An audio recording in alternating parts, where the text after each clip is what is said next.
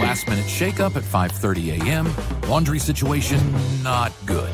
And when your focus is on helping your clients, it's easy to forget about yourself. But NASM knows trainers. Morning, Ryan. It's okay. And staying in front of the day isn't always Thanks, as simple Ryan. as 1, 2, 3. So when the unexpected has you pressing pause, What's the latest on creatine? I'm going to get back to you on that. let NASM1 help you press play. Visit NASM.org to sign up for a membership today. You're listening to the NASM-CPT Podcast with Richey, winner of the Share Care Emmy Award for Social Storytelling and the official podcast of the National Academy of Sports Medicine. Hey, y'all, and welcome to the NASM-CPT Podcast. My name is Richey, and today we're going to talk about money. We're going to talk about money kind of as a follow-up episode to one that I did last week or the week before where we talked a little bit about money and I got some questions about it. So one of the things that came up was about taxes. And I will say this, like, I am not a CPA. The only thing I know about taxes is how much I got to pay in them. Oh, I don't know that much. But what I'm going to do is share with you a little bit of information as education, not as law, right? So I would say if you're doing your taxes, you got a tax professional, still go to them. But this is just to give you an idea of some things that can be helpful when it comes to your taxes. So one of the things that we get asked about that came up is like, what can I write off? And I think that that's a good question. And there's a lot of debatable things for me in there that I have different types of businesses. So as a business owner, that works a little bit differently than if I am a personal trainer. But I will say this, there are a lot of fitness related things that you can write off, but you may not need to. And the reason I say that is for a couple of reasons. One, if you have an employer and you receive a W-2, there's no reason for you to write anything off. It's not benefiting your business, so to speak. It's somebody else's business. You are employed by them. So you're not allowed to write anything off unless you've got a business outside of your W-2 business. So we'll talk about that. But another thing that might be going on here is that you may not need to write things off because of this. I'm just going to read this for you. This is called a standard deduction, and everybody gets this standard deduction. What is a standard deduction? It means that you get to deduct, like there's no taxes on this amount of your income. So here for 2024, the standard deduction amount has been increased for all filers from the previous year. And the amounts are as follows. Single or married filing separately, $14,600. Filing jointly, $29,200. Head of household, $21,900. That's a lot of money as a standard deduction. So if you're a W-2 employee and you say, all right, well, I don't want to claim any deductions, and then at the end of the year, you do your taxes, basically you're letting the government borrow money for free, which I don't mind. I've done that for a long time, and they can borrow the money because it keeps me from spending it. And then at the end of the year, I would get money back, and I loved that. So that's something that I think was very important. People are like, you're letting the government borrow your money. No, I'm letting the, sure, government, go ahead. You definitely need it. And they're getting some interest back on it. But what's going to happen at the end of the year? I'm getting money back on it. Now, today, I would do that a lot differently if I were employed, because I would do things that would say, hey, let me keep my money. I'll invest it and I'll get a return from the market on that. And that's more beneficial than letting the government borrow. But early on, that's what I did. And I didn't mind it. Today, these days, I would be like, hey, all the money I'm claiming, every single deduction I can claim, I want to keep as much money because it'll come back to you at the end of the year, but I want to keep as much as possible because I am going to take whatever's extra and just put a little bit into the market and try to get some return on that. Now, if you are not employed, like a W-2 employee, then the number one thing that you should do to see if you spend more money than the standard deduction, get a business credit card. Now, the business credit card doesn't have to be Chase Business Inc. card, not a specific business card, but a card that the only thing you ever buy is business related expenses.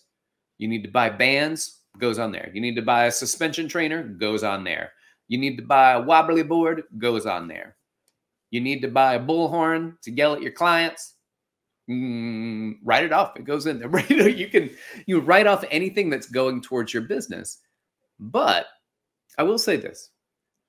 This is where people go wrong. They think, well, if I spend $1,000, if something costs $1,000, that means that you pay $1,000 less in taxes. That's not what that means at all.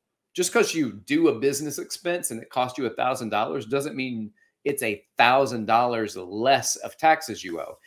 It means you don't owe taxes on that $1,000. So if your tax bracket, let's say it's a 20% tax, that means that you would owe $200 for every $1,000 you make. You wouldn't owe that $200 for that $1,000. You wouldn't owe it. Oh, okay. But this is a big deal now, right? Because if you're a 20% tax bracket and you're writing off $1,000 and then it ends up costing you throughout the year and you're single and you're like, I spent $10,000 on my business credit card. Well, your standard deduction is $14,600. So you wouldn't even do your deductions at the end of the year. It doesn't make sense to do deductions. Just do the standard deduction and then you won't pay taxes on that $14,600, not your itemized $10,000 deduction. Now, if you've got W-2 income, which means that you work for an employer, then you don't need to worry about this anyway. You just take the standard deduction. If you're an independent trainer, this is very, very important for you. If all your business comes from independent training or your own business, then standard deduction, most likely out the door. You've got a lot of expenses that are going on because you're a business owner. And anything that you have that goes towards your business, you could write that off, right? So you can now write off a lot of things that you maybe wouldn't have been able to write off before. I'm not going to say what those are because you're going to run that by your accountant. But there are a lot of things that you can write off. Now, if you have both W-2 and 1099, so you work for an employer and you work for yourself, you're going to have to track the money that you make. So a lot of people love working for themselves and an employer, but they don't tell anybody about it. So they keep all of that 1099, that self-employed money to themselves. It's all a cash business. You can't write anything off. You can't write anything off. And the reason that's important is that later down the road, you don't have enough money in your W-2 to show that you make enough money to finance a car or put a down payment and get a house or whatever it is. So if you're working towards those things, then you want to track the amount of your money and you'll want to pay taxes on that just so you get credit for having the ability to afford things that you may want to afford later in life. All right. Also, if you get a business credit card, very important, try your absolute best. Do not go in debt with it. Pay off your card at the end of every month. You pay off your card at the end of every month. You can't just say, oh, all I do is I owe $20 on this. Only $20. I paid $100 for some bands and equipment, and I pay off the $20 minimum. At the end of that, it'll take you a couple years to pay that off because you're only paying the $20 minimum. I know it should only take 5, but that's not how it works. 5 months, but that's not how it works. It'll take you over a year to pay it off, and you'll end up paying over 100% of what you owe. So be aware of that. Your credit card makes a lot of money off of people. So pay off your credit card. Good. Earn your points. Do all those things. Put it on your credit card. But at the end of every month, if possible, pay them off. All right. This episode of the NASM-CPT Podcast is brought to you by NASM One, the membership for trainers and coaches. Members enjoy unlimited access to hundreds of career resources. Get the Edge app to schedule and program clients. Enjoy half off all certifications and specializations, access to free CEUs, and more. All of this for just $35 a month. Go to nasm.org/membership to learn more about NASM 1. All right. I'm going to say this also when it comes to working with your money. So you're paying off your credit card. You're going to want to also have a little emergency fund. An emergency fund is usually what the finance folks say is try to have at least 3 months worth of expenses in cash.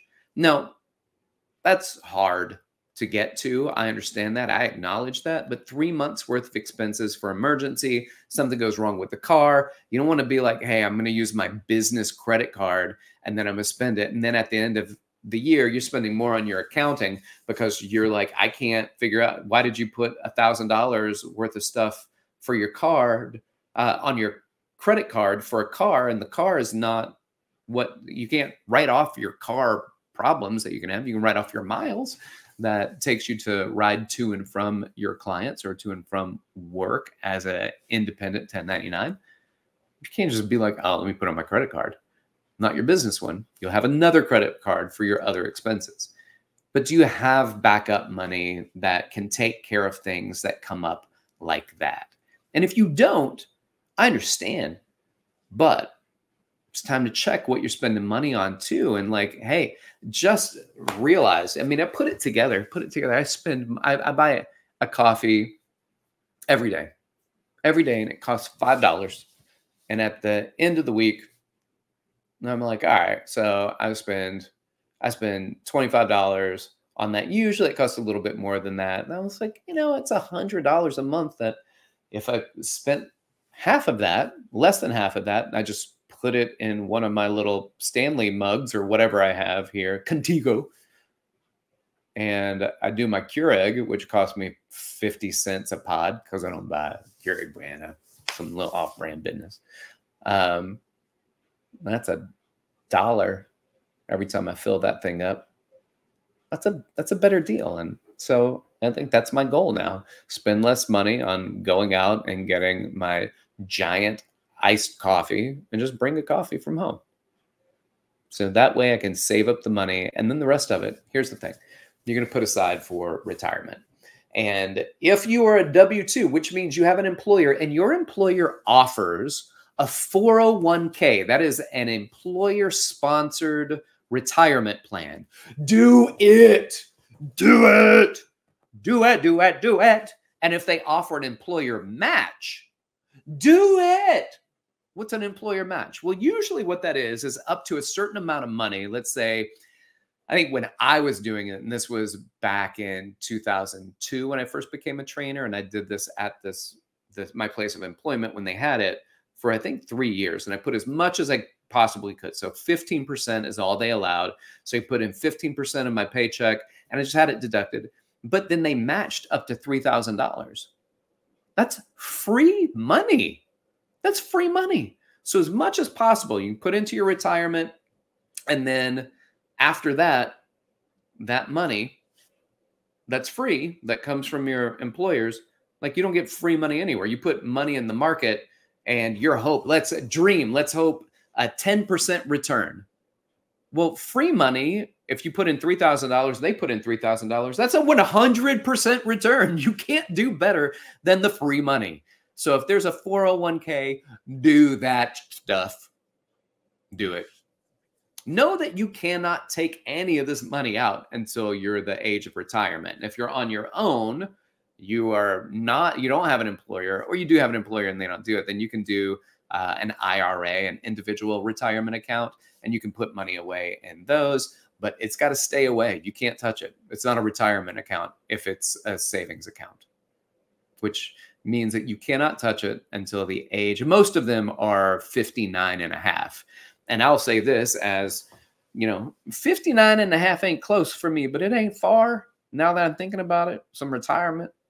I hope to still be working because I want to still be working at that age, not because I have to. I mean, I probably still have to, but that's not what I want. But I'll probably keep money in that account so it will continue to grow, because I want that money to continue to grow until I have to start taking mandatory distributions where they have to be like, you can't keep your money in this account. You got to start taking some of it out. And I'll be like, okay, I'm sure I'll be delighted to take it out. But I want to see that money continue to grow, reinvest, snowball, and build. And that is what I want for you. So when it comes to finances, a lot of times we don't get that information. People don't talk to fitness professionals the way that you get guidance in so many other fields. You don't get this kind of guidance when it comes to how do you take care of your money? How do you invest? How do you prepare for retirement? A lot of times it's just like the nature of the beast. We're like, free bird. Like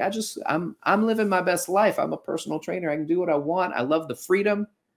And then what? And then it gets to be when you want to retire and you need to have that money set aside. You can't just rely on that Social Security, baby. You want to be able to supplement it so that you can live comfortably in retirement. That's what I want for you. And that's why I'm going to keep putting these little bugs in your ears, and maybe you'll act on it if you haven't already. All right, y'all. Thanks for listening. Like, subscribe, share with your fitness friends and family, and leave a review. And that's greatly apprecited. If you want to reach out to me, like these people did who ask about some of the things that they can write off, then you can hit me up. You can do so on Instagram at dr.rickrichey or email me, rick.richey@nasm.org. Y'all keep inspiring people to fitness. Thanks for listening. This has been the NASM CPT Podcast.